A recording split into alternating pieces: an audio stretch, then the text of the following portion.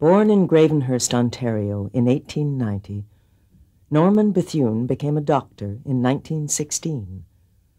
Early in his professional career, he developed tuberculosis.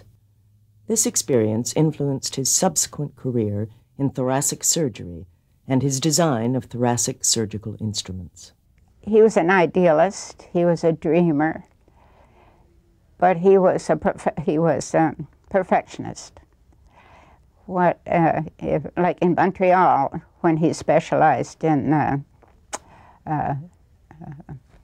diseases of the lung, he was incensed, he was enraged at the inequality of the medical care for the rich and for the poor. He said there were two kinds of tuberculosis. The rich man got better and the poor man died. He was a visionary with a world view, espousing the cause of the Republican side in the Spanish Civil War and the revolutionary side in the Chinese Civil War. In Canada, he was an early advocate for a universal health care system. And that's why he was some people called him a crackpot. Maybe he was, but he was 40 years ahead of his time. All he wanted was socialized medicine. He wanted prepaid medical care for every Canadian citizen. In the Spanish Civil War, Dr. Bethune was the first to introduce the mobile blood bank to the battlefield.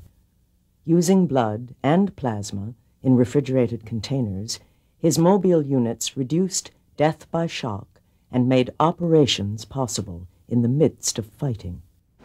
I mean, the bombs that were falling on Spain, Bethune said, "Spain is a scar on my heart." And Albert Camus said the same thing.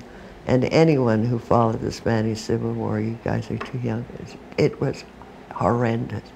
I mean, the Germans and the Italians were practicing their bombing and their war machine on the Spanish people, and the West just turned its eyes away.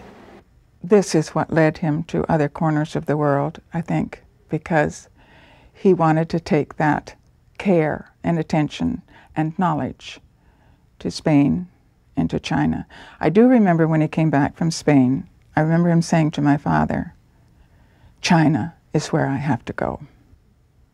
And I remember that as though it was almost a statement of fact that this is where the world should be looking, and so I must go. In 1938, he went to China, where his indomitable courage and medical skill won him immortality in the minds of the Chinese people. And when he went to China, he traveled with the 8th Route Army. He operated in temples or caves or somebody's home, or on the battlefield, usually just a mile or two ahead of the Japanese army. In 1939, while operating in the mountains, without anesthetic, rubber gloves, or antiseptics, Dr. Bethune cut his finger and died of blood poisoning. China still reveres him as a saint.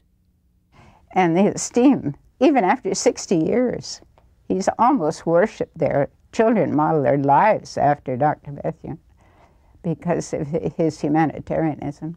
I think he knew before he died how deeply the Chinese people loved him and that he was in their hearts, but he didn't know that he was in the hearts of millions of people. I was speaking to somebody just a few weeks ago who works in China, has a business in China, and I said, "What does the name Dr. Norman Bethune mean now in China?" "The same as it did when you were over there," he said. "It is a magic, magic name."